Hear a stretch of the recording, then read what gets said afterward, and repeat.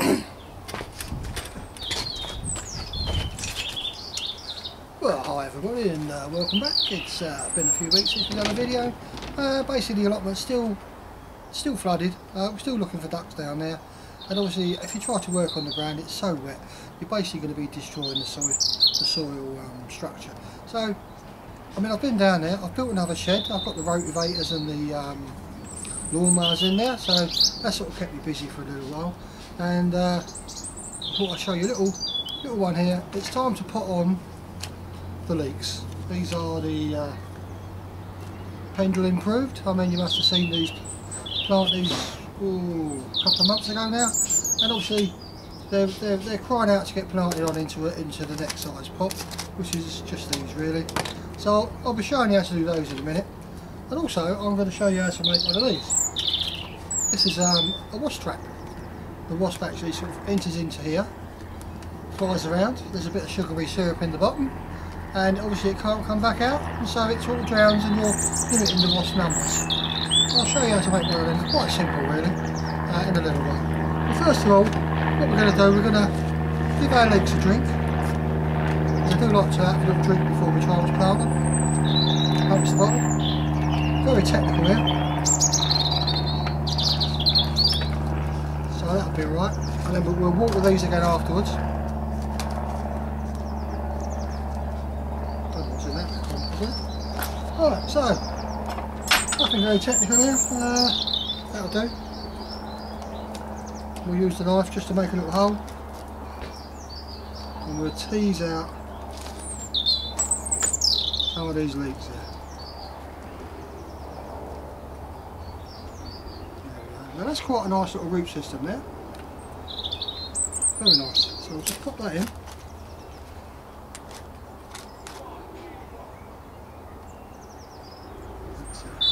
We don't want to plant it too deep, you know. There's another one.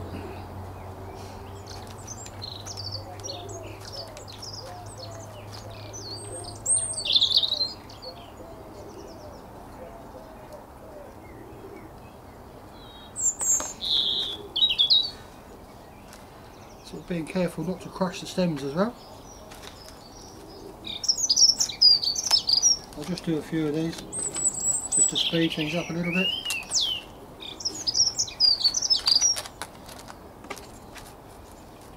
Right.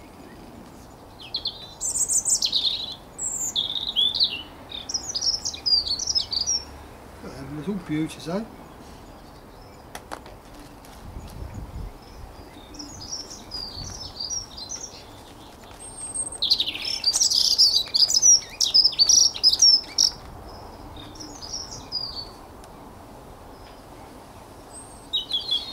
So it does help by actually giving them a drink at the soil.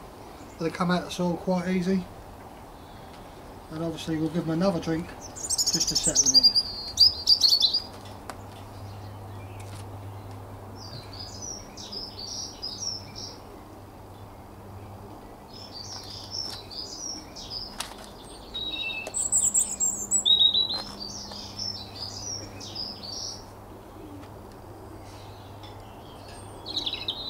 I think I've damaged the stem on that one, look at that. Left there as a reject. Just shows you how easy it is to damage these stems, yeah?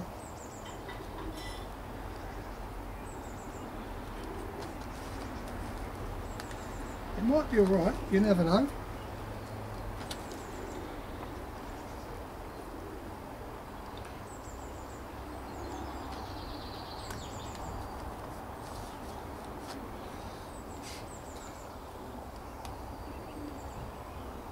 All tangled up with each other, they're getting that big.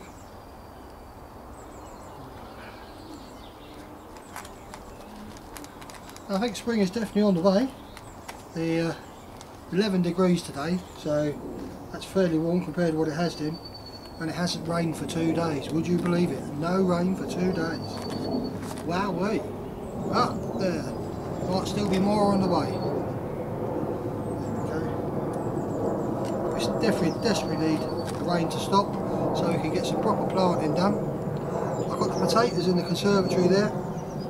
I've had them chitting for weeks. I'll bring them out and show you later on. see how they're doing. I mean, they really need to be potted either into a pot or in the ground, really.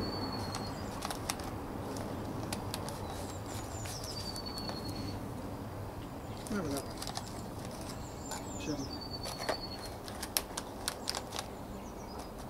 Didn't plant that one deep enough. Alright.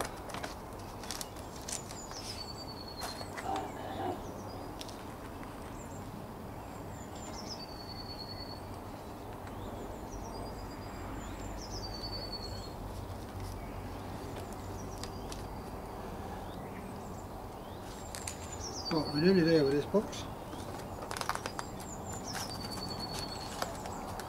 This is just ordinary multi-purpose compost, nothing special.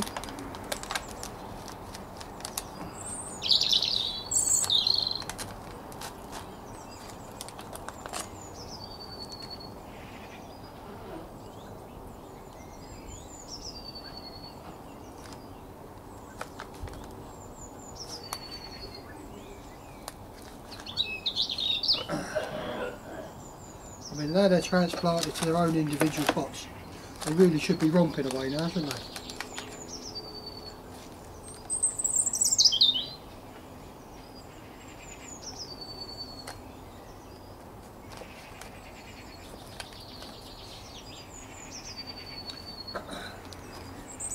Three more. Now, what's the best three?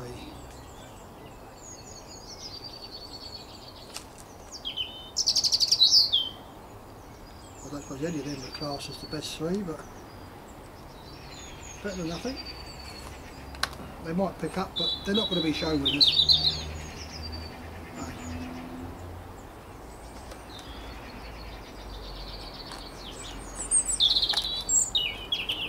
Yeah, should I plant that one a bit deeper?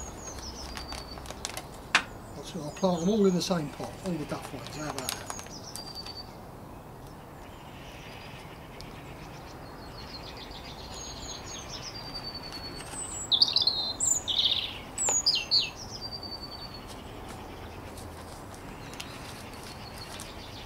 Well, there we go. Don't forget the label.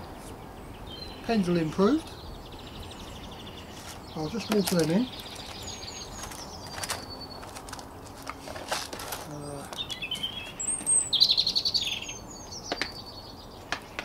This is ordinary tap water, this is.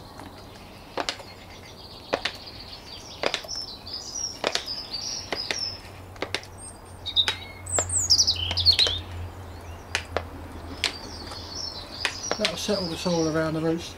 I mean, they're going to look a bit sad for a day or two, but they generally pick up. So we've got 1, 2, 3, 4, that's 15, well, apart from that one's a bit naff really. But we'll see how it goes. We'll keep you informed on what's the old Pendle Improved doing. Obviously got a Yorkshire Giant to do, there's a similar sort of variety. Kelsey onions, right there, they're up to about here now, they're spot on. Anyway, so that's them. This is a Pendle Improved leeks. I'll just move them out of the way. Move that out of the way because I'm going to plant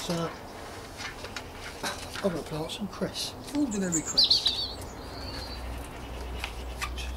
Just a bit of old soil. I think we had mushrooms in this, so I've just reused the packaging. And like cress you can plant any time of the year, sow any time of the year, and harvest any time of the year. And what's it say? Sow thickly on moist kitchen roll or seed compost. So it's got to be moist.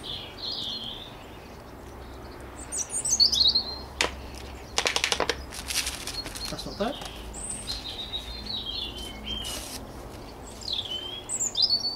I think it only takes a couple of weeks to germinate this. So it's up thousands of them. So you just sort of do that on the top. You don't cover them at all. So don't think cover them. What's it say?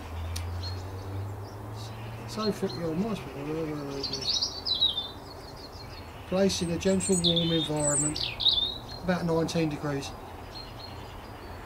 Harvest as required, just cut when you want it. So we'll do them all.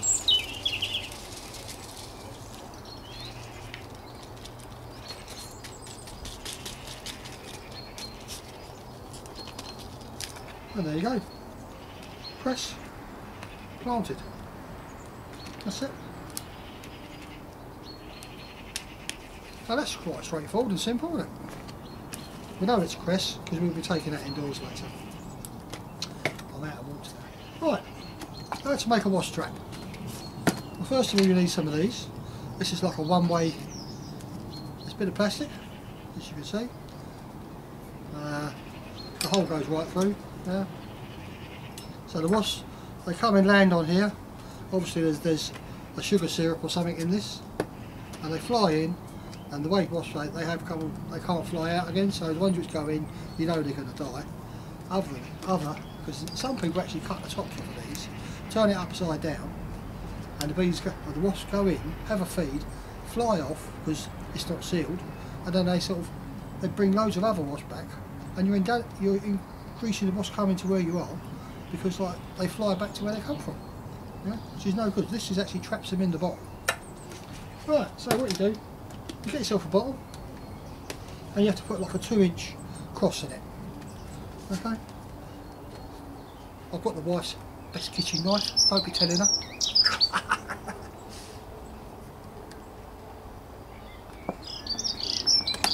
Could do with a sharpener, I think. Oh, there we go.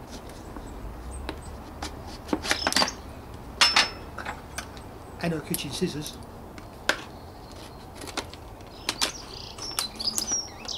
Right, and all you do, make sure it's the right way up.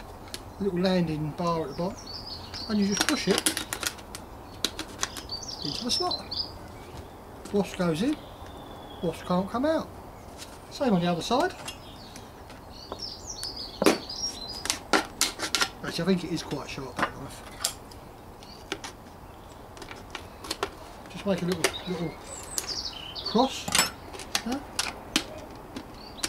And obviously, as you push this in, the plastic bits catch here and here, and it don't come back out.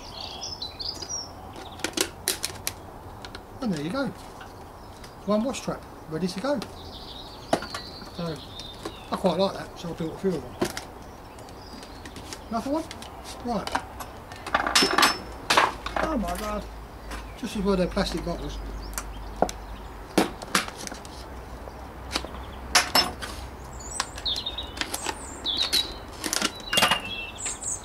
Make sure the little landing pin is at the bottom. Push it in. There you go. I think it's a brilliant idea myself.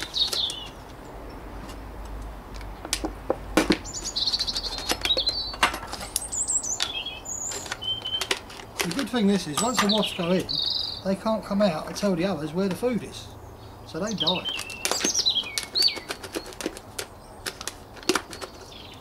That one in?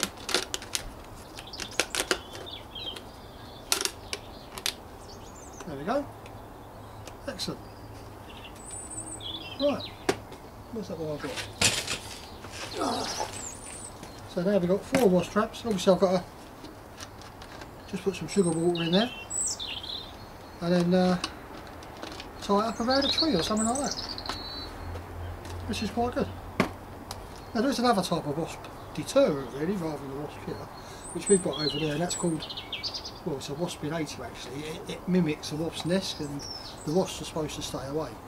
But I don't think they've read that book, I'm not quite sure what that is. Anyway, so that's a wasp trap. We've sown our cress. That'll be ready to eat in a few, is it about 10 days to say?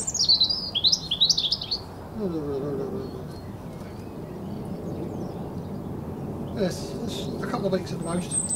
And we've replanted our Pendle improved Yorkshire leeks.